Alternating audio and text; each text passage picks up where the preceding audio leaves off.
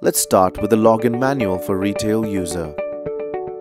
For login to Internet Banking Service, please go to www.ctznbank.com. Then click on eBank Login button on the menu. Type your login ID and the given verification code. Then click on the login button. Now type your sign-on password. Then click on the login button. Here, review through the terms and conditions. Then click on Agree for further processing. Now register your security questions. The security questions you are registering here will be used for your password reset in case you forget your password. A minimum number of questions to be answered is 2.